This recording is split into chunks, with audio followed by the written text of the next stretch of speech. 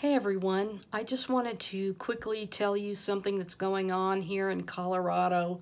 I just found out today at lunchtime when I talked to the owner of a restaurant that he told me that starting tomorrow they're going under the high orange alert here in Boulder County, that the COVID cases have increased to 312 per 100,000. And so they're mandating tomorrow that the restaurants and businesses will all go down to 25% capacity from 50% capacity, which means they'll be operating with very few customers being able to come dine there now. And we're going backwards to a couple of months ago. And they're also reporting that the churches are being shut down as well, which shouldn't surprise us at all with everything else that's happening with the elections and everything. I believe that, these businesses are already experiencing great financial loss, and it's incredible to me that this can be constantly done to us over and over and over, no matter what the case is. I mean, last year there was such a huge influx of people having the flu and pneumonia afterwards that it wasn't like this. They didn't force everybody to wear a mask. And how many months now have we been wearing masks? For over half a year. So, and the Constitution gives us the rights of life, liberty, and the pursuit of happiness. Are you happy wearing your mask? Is it really stopping anyone from getting sick? According to the packages that I've seen, it absolutely does not stop particles from going through the medical. It's not a medical mask. It is just a whole lie. And who's profiting off of the making of the masks? Because if you see who's manufacturing all the masks, it's China. And so now they've created a big old disease for everyone and then profiting off of it tremendously by selling everyone the masks. And tonight I saw somebody invented some clear things to go over your nose and your mouth. And how about we just live free like usual, And anyway, I'm just reporting that this is starting tomorrow on November 6th, that we're going to 25% capacity in the restaurants and businesses, and the churches are being shut down again, and no large gatherings are going to be allowed.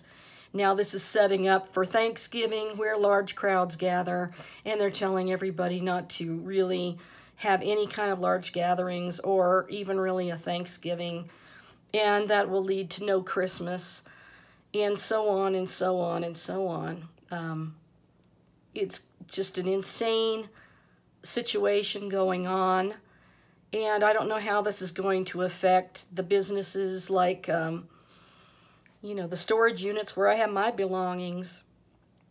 It's questionable about what will happen to the hotels if they can't have enough residents.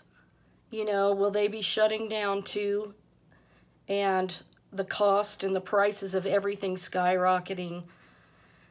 So this was really news to me when this owner of the restaurant told me that he's shutting down to 25% capacity starting tomorrow, down from 50%. And it's already been pretty ridiculous with all the spaces between all the booths where they turn people away from even being able to eat. What difference does it make if you get in your booth and you take your mask off and you're eating and you're breathing in the air?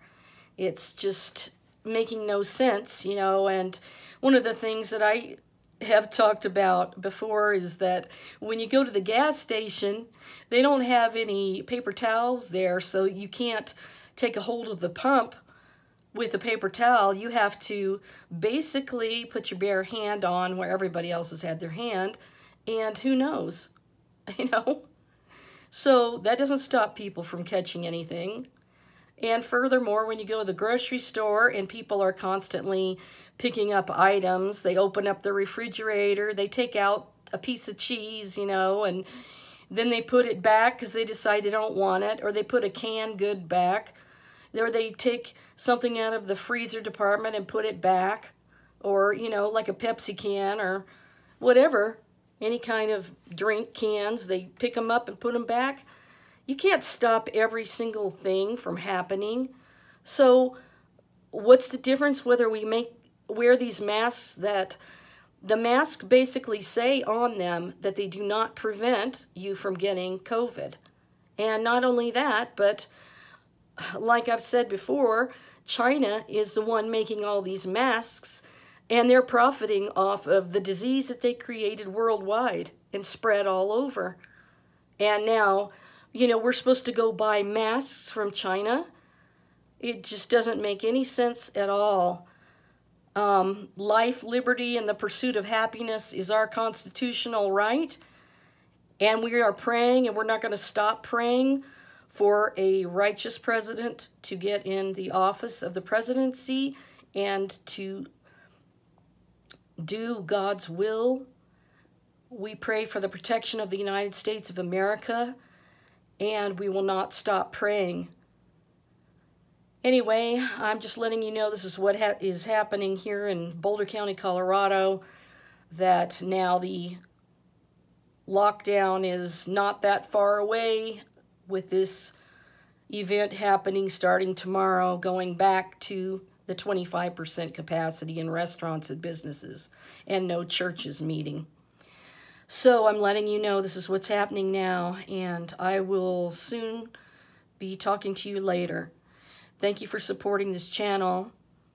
PayPal.me/KKROCOCO or GoFundMe.com/KKROCOCO, or donations at my address are Kimberly Ballard, P.O. Box 246, Niwot, Niwot, Colorado 80544. And my book publisher is olivepresspublisher.com, where you can find my book about the Lord and his testimony called The Almond Tree, Aaron's Rod, the Messiah, King of Israel. And then we made an ebook out of chapter 4 that's only available through an ebook form called Moses. So I just wanted to give you this quick update because this is something I just found out this afternoon that's about to go down tomorrow.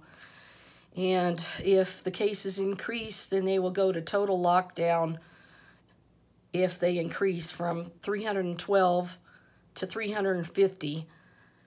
So be praying and continue praying. Don't give up hope and have strength in the Lord. And we just give all of these things into the hands of the mighty creator of the universe. I will be back with another video sharing some pretty incredible things that are kind of an update from when I revealed about Joshua crossing the Jordan being the same day that Jesus rode into Jerusalem on the donkey. There's more to it, and I hope you'll stay tuned and stay in touch. And thank you for your prayers for Irvin Baxter's family, and you can still go to his channel. I think it's End Time. End of the Age is the program, I know that, but you can go to their program and you can donate to help their family too if you desire to. Anyway, thank you so much for listening, and just wanted to give you a heads up. Talk to you in a little while.